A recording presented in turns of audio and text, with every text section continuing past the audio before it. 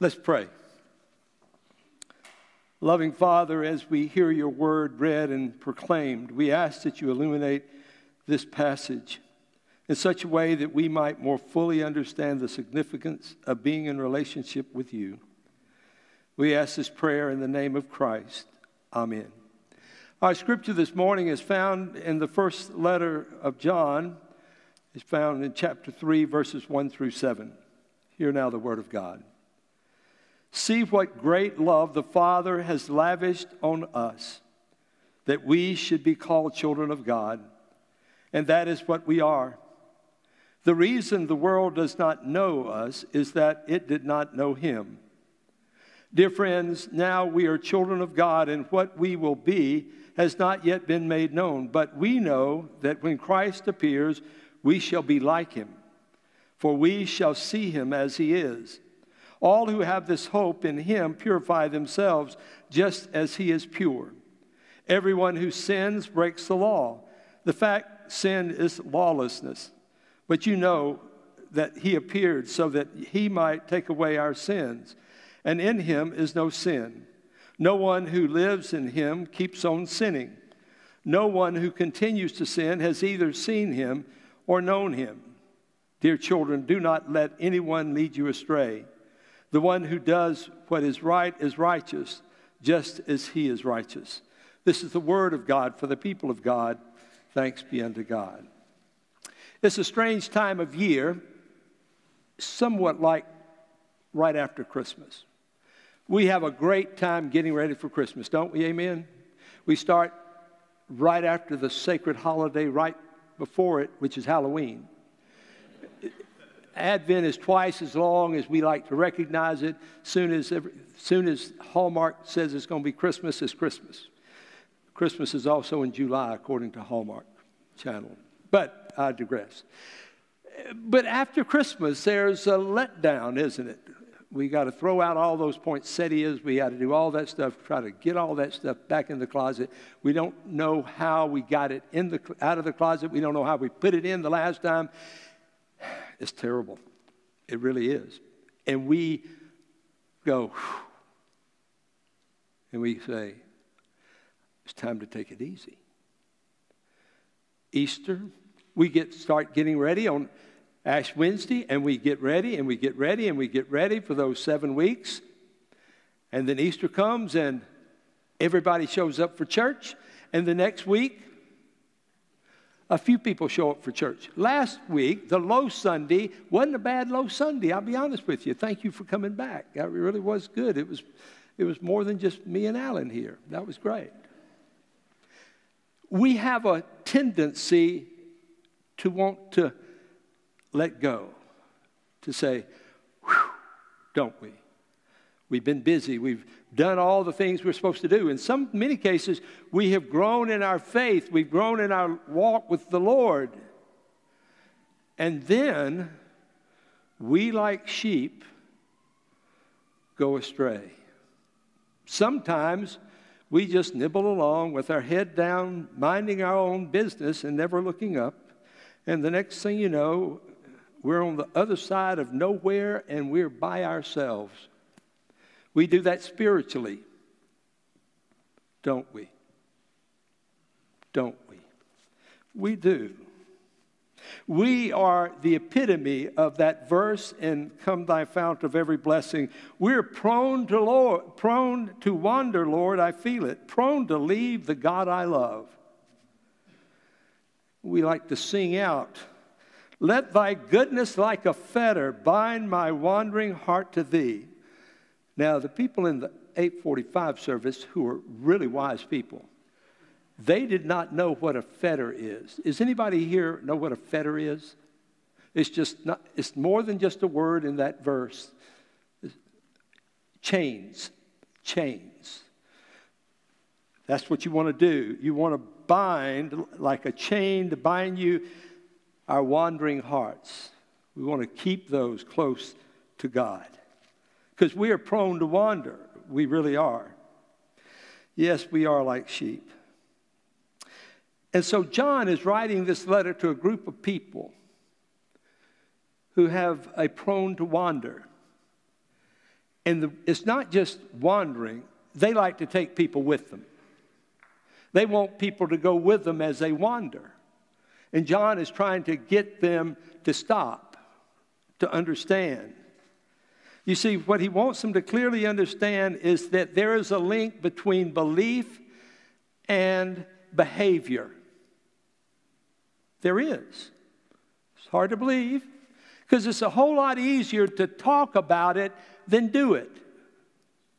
Do I have an amen among you?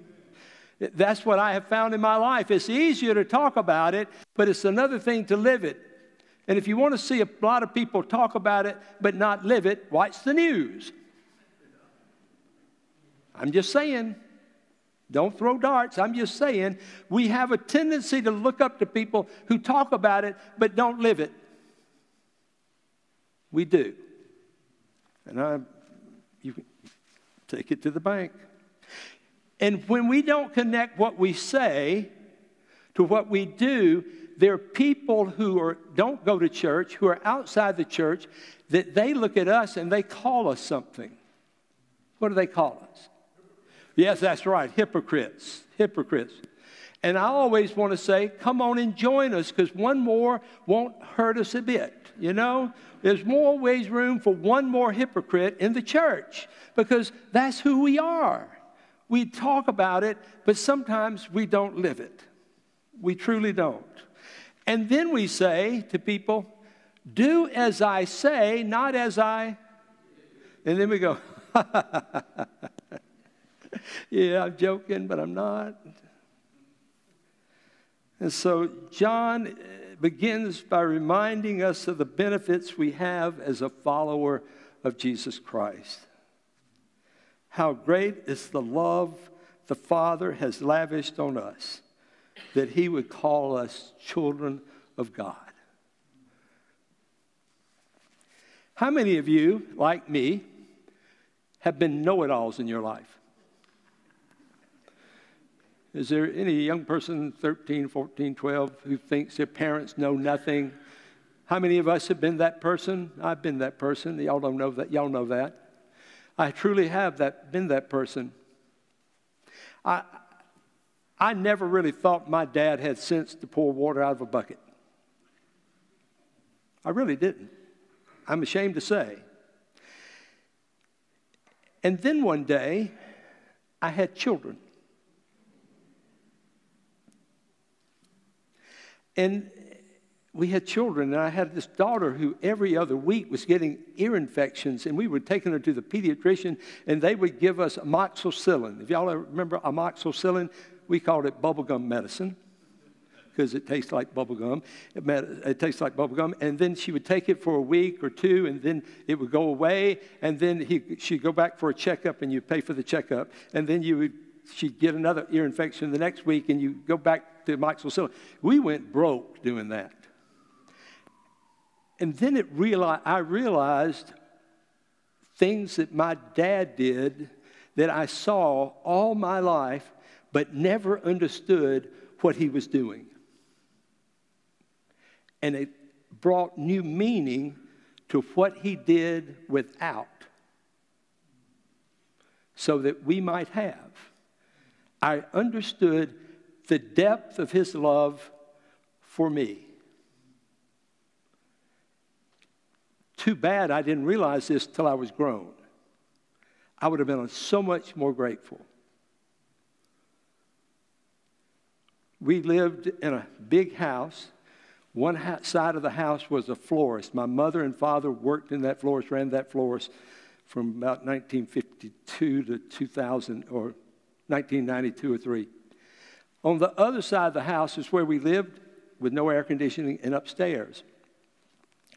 And so this would be what would go on sometimes. I would go downstairs. My mother would call. We would go downstairs for breakfast on our way to school.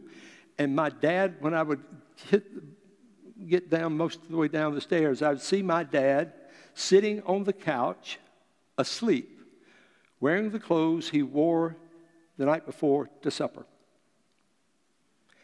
I didn't think anything about it. We would eat breakfast. My dad would go go take a bath, a shower, and then he would change clothes and he would go to work. What I didn't really realize was that after supper that night, he got up and went into the shop, and he would work till 6 in the morning or whatever it was, making flower arrangements for the funeral that was going to take place that morning. He basically stayed up all night so that we could have breakfast in the morning. I never knew that. I just thought he liked to sleep. And the reality was what he did for me. So when I start thinking about trying to understand God's great love for us, it changes the way you look at who God is and what he did for me. For what my dad did was one thing, but what Jesus did for us is so much more. And all of a sudden, when you come to realize the depth of God's love for us, it changes our response to God, and it changes how we respond to other people. And you come to the point where what we say matters because it is a reflection on how we appreciate who God is and what God has done. Because what we say matters. It truly matters. And the way we behave truly matters. Somebody can ask you what if you would do something for them. And many times I will say, what's in it for me? Have y'all ever asked somebody ask you a question and said, will you do this for me? You think, well, what's in it for me? If there's nothing in it for me, no, I'm not going to do it. Or it could be, will you do this for me? And I'm saying, who's asking? If the right person asks me, there's a good chance I will say yes. If my wife asks me, there's a good chance I will get around to it. Quicker than I used to. So, the question is, God asks us. He asks us, after he's done all that he's done for us, he asks us for our lives to match, be a loving response to what he's done for us. And we want to say, what's in it for me? What's in it for me? So the question really comes to, that I need to ask, if we're followers of Christ, when was the last time you followed him? And when was the last time someone looked at you and saw Christ? Because they will know that you're mine, that's what Jesus said, by the way you love one another. The way we love one another, the way we do things for one another, that is how people know that we belong to Christ. That our words and our actions actually match. And it matters. There are 3 things I pray. This is God's spell, but it's really a prayer, a real old prayer. To see thee more clearly, to love thee more dearly, and to follow thee more nearly day by day. That's what John is asking us to do in our lives, in everything that we do, in everything that we say, that we truly, even though we do not know what Jesus looks like on this side of his return, but when he comes, we will look like him because we have acted like him and lived like him. I hope that all of us, can have our words and our actions match, and so that we point everyone to the one is to come, to Christ. Let's pray. Lord God, we give you thanks for all the ways that you have loved us, the way you have poured your love out on the creation. You've poured your love out on people in our lives from years ago. You've poured out your love in countless ways, and we are grateful. And we love you, Lord. And we lift our hearts to you. May we be truly a reflection of you to everyone we meet. And may they know that we're yours because of the way we love one another. In the name of Christ we pray. Amen.